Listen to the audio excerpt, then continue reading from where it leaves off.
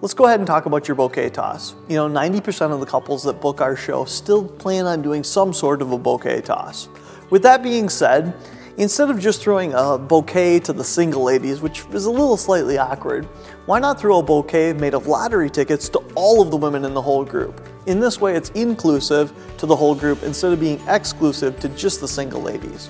One thing that's kind of fun from the MC part is I get to announce to the group, if you are a woman that wants to go shopping tomorrow or retire early, please come out to the dance floor. And it's a good way to get all of the dance floor packed with all of the women in the group. So the questions for you are: 1, would you like to throw a bouquet? 2, can we do a bouquet of lottery tickets to all of the women in the group? Or should we do 2 bouquets, one with your toss bouquet from your florist, and then a second one for all of the married women?